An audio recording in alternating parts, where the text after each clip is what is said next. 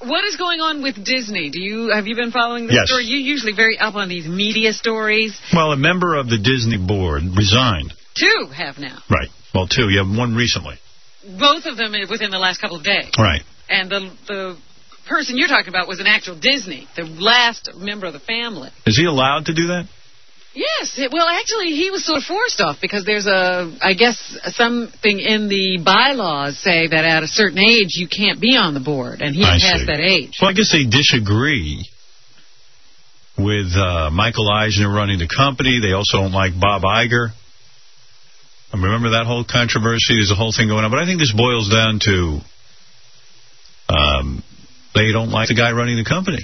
Yeah, but I've never heard of you leaving the company because you don't like the person running the company if it's your company. Yeah, usually you would stay and fight for your company. But these guys have decided to leave and encourage him to leave with them. That was an interesting move. Bob Iger's no longer with Disney, is he? I don't think so. Right. But that was what, whatever the guy's name is, Roy Disney? Roy Disney. Now, Roy Disney, I used to work for him. Did you? Yes. And he doesn't know anything. He stood up and he said, you know what, I'm leaving. And I would encourage Michael Eisner to leave, too.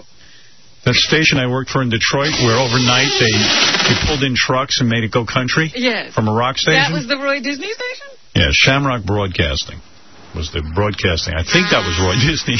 Someone told me I worked for Roy Disney, so I've always figured he didn't know anything because I got screwed.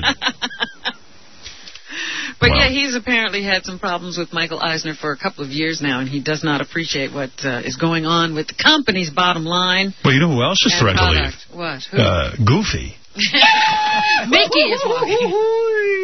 But I've never heard of somebody saying, I invite you to leave with me because I'm leaving. I don't think that's a tactic that works. I'll show you. I'm leaving. You've tried that with me. Sometimes we'll get in an argument. You go, okay, I'm leaving. No, but I don't tell you to leave, too. Oh, okay. You know who did that to us? Jackie.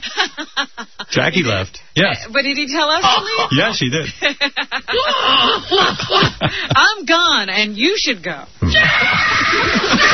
Stuttering John said he was jogging the other day, and he saw Jackie, and both of them didn't look at each other, and they ran the other way. Yeah, I thought about that later, and I said, that's bizarre behavior. Yeah, I don't get that. Here's John to report on it. And Bob Iger is still with the station. Oh, he is. With Disney. It's just weird, Howard. Like, me and my wife were talking about, we were really close friends with Jackie and Nancy. Right. And then, which I couldn't even understand. And then when Jackie left the show, it's just like, that's it. Nancy stopped calling Susanna, and Jackie stopped calling me. Like, boom, it was over. So it was just strange, and now it's just like... So what happened? You were jogging. Well, the last time I saw Jackie, I had a party at my house, and someone else, a mutual friend, brought Jackie to my house. I didn't even tell him about it because I had tried a bunch of times to chat to the guy, and he doesn't call me. So while Jackie was there, I go, oh, Jack, I'm surprised you're here. I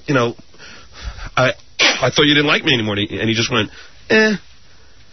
And that was it. And then I was like, all right, well... That was the entire extent of your conversation? Yeah, and then I had a conversation with him prior to that where I thought that we would, I was like, come on, let's get together. He's like, eh.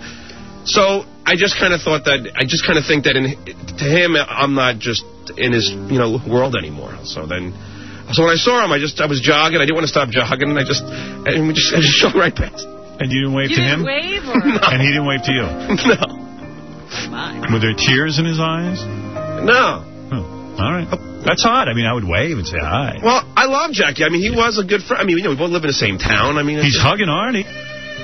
Yeah, he talks to Artie. Well, there was press around. There was. But I think he really cut off, even because he used to be friends with Gary as well, and he doesn't, get in touch with Gary either anymore. No. Maybe the pain is too great. I can't imagine why you, though, would run by and not speak. Well, I didn't want to stop jogging. You can still say hi, Jack. Say, hi, man. I just, after my party when he was like, eh, I was just like, all right, well, right. Eh to you, too. Yeah, okay. I get it. You know what I mean? Okay. So, every time could you, I know it's been a long time, but can you buy me a lunch?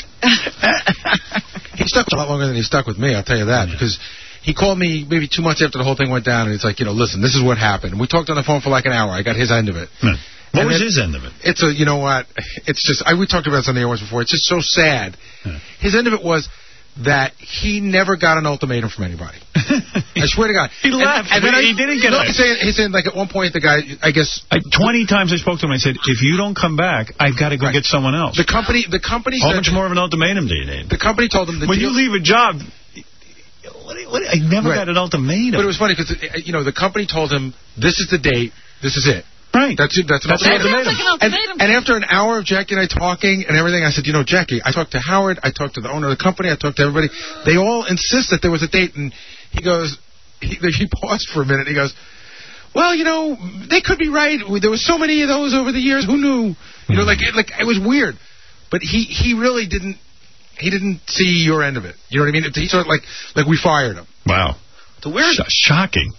He left the station.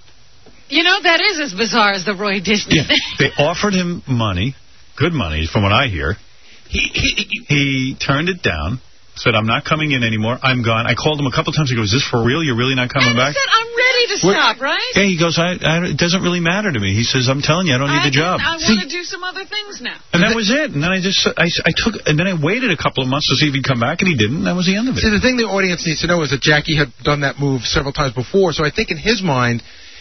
Oh, he could just keep doing it over and over. And I think that in his mind, he was having a work stoppage, but in our mind, he was gone. I had a conversation with him, and I said, Jackie, no kidding around. I'm hiring another guy. See, he didn't know that. No. What? How could he not know that if he's talking to him? I said, I have to go take care of my business. This is my business. And he went, do what you have to do. Do what you got to do. Because even months later, I know that he saw the guy in the garage, and the guy in the garage said, hey, it's too bad or whatever. Jackie goes, it ain't over yet. But it was way over. And that's the weird thing. He's still downstairs. Like, how odd is that? I mean, he doesn't want to talk to any of us, but he's going to be in the same garage. I've never run into him. That's what I'm shocked you haven't, because this is where I saw him. I was driving right past the garage. Oh. But he and I had decided we were going to get together for lunch at some point. And, he would email me, like, let's get together for lunch. I was like, okay, pick a date, and then I wouldn't hear back from him. Then, like, 6 months later, hey, let's get together for lunch. I'm like, great, when? Wouldn't hear back from him. And then I haven't spoken to him or anybody even knows him for well over 2 years now. Yeah, and that's the same with like the E guys too, right? I mean, it's just everyone he just kind of cut off. But I guess it's maybe very painful for him. Absolutely. It's the best thing that ever happened to him. I told him that. I said, this is the best thing that ever happened. Yeah, sure. We all tried to tell him. Yeah, well, you know what? I could be doing a lot of other things. I could punch up scripts. Yeah, I could be in Hollywood. I mean, the show probably held me back. Holding me back. Held me back. Hello, Spielberg. I'm free now. No one's holding me back. The great thing is, Howard, on the phone. Is when Jackie left, he always, Benji, and a lot of money for the food that Benji got him. Oh, really? Like how much? Benji, how much you think the total is? Probably a couple thousand, but it's not. Is that true? A couple of thousand? No way. No, really, what is it? Not really. No, he's being serious. He's serious. He is. Yeah. What's a couple of thousand? It's probably my fault. It is, Benji. I was going crazy with the bills, and I started to add them up. You know what? Benji paid for breakfast for 2 years for everyone. Yes. And just didn't get around to billing anyone. So he finally billed everyone, but it was after Jackie left. Wow. Well, no, I still have to add some of them up. John owes, Fred owes, and actually Robin, you owe also. God, that must have been from years ago. It's 5 years old, Robin. At some point, I think it's grandfathered in. All right, I got to finish the news because we got to get out of here. Crazy. So let's let Robin do her thing. Yes. Okay. All right. I got a break. Okay, we'll be back right after this.